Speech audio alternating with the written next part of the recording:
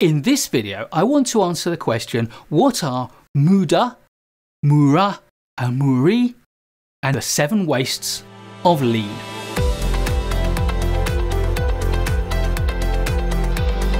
In Japan, waste is generally known as Muda, meaning wasted effort.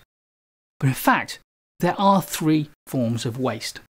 Muda, wasted effort, Mura, inconsistency, and Muri, unnecessary requirements. So, if we do things we don't need to be doing, that's Muri. If we do them in a way that is inconsistent, then that's Mura. And if we do them in a way that is inefficient, that's Muda. Of the 3, Muda is by far the most important in the world of production and manufacturing. Taichi Ohno revolutionized the manufacturing process at Toyota to create what was known as the Toyota Production System, TPS, which gave birth to what we now think of as lean production or lean manufacturing. And the starting point of Ohno's reforms was the concept of Muda, of waste. So Ohno staged a systematic campaign to eliminate all the forms of wasted effort that he could find. In doing so, he identified 7 forms of waste, the 7 wastes of lean production. The first waste is defective production. If we produce defective products, then we have to spend time identifying them, testing them, fixing them or replacing them and retesting them. And of course, we may not be able to recoup the cost of the raw materials. Secondly is overproduction. If we produce more than we need, that's a waste.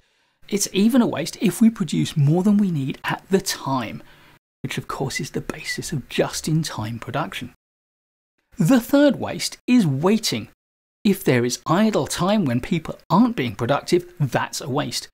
And this one is particularly relevant to us as project managers because we use the critical path method in our planning very often, and we also use the critical chain. Both of these are about reducing idle time.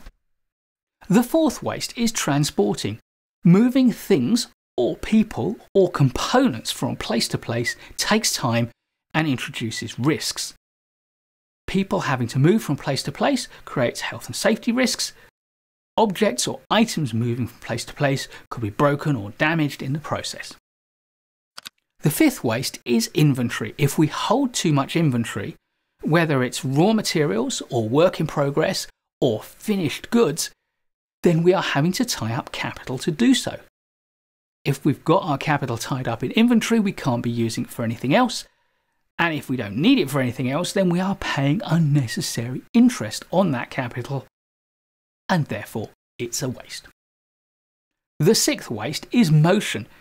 Anything in motion will cause friction, and that causes wear and tear, which creates an additional cost of higher levels of maintenance.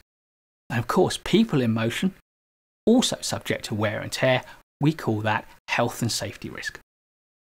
Ohno's 7th waste is overprocessing. If we overspecify the functionality or the quality of something, and we spend money and time to develop a product to a higher specification than we actually need, then that is a form of waste.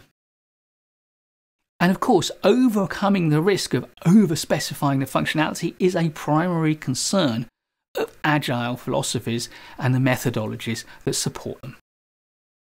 And of course, other people add additional wastes to supplement Ohno's original 7.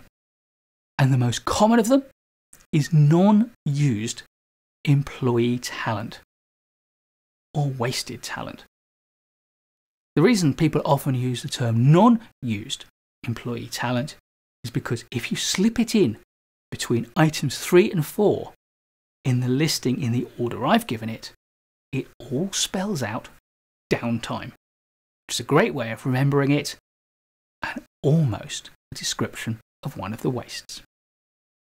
By the way, Ohno also developed a system of signboards that he used to track the progress of products through a factory. These signboards were called Kanbans, and we have a video on the use of the Kanban approach in project management. So what about Mura and Muri? Well, there's little said about them in the production environment, but they are both relevant to us as project managers. Mura is inconsistency. And of course, it's important to us as project managers not to create a slavish level of consistency. We need to be suitably agile, suitably flexible to adapt to the needs of our project. But without a doubt, if we give up on too much consistency, then it puts at risk important factors like governance, control, and efficiency.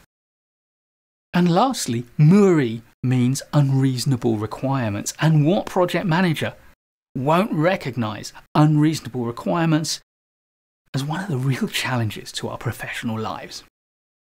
Unreasonable requirements from clients, from sponsors, and from stakeholders can lead to wasted effort, delays to the schedule, running over budget, and a massive drain on our emotional energy. Muda, Mura, and Muri come from the world of Japanese manufacturing. But as project managers, it's important, firstly, to have a wider business awareness, and secondly, to recognize that some of the ideas we'll come across from other domains have useful applicability to us in our project management roles. Please do give a like if you've learned from this video. I'll be creating loads more project management content, so please do subscribe to the channel and hit that notification bell so you don't miss any of it. And I'll look forward to seeing you in the next video.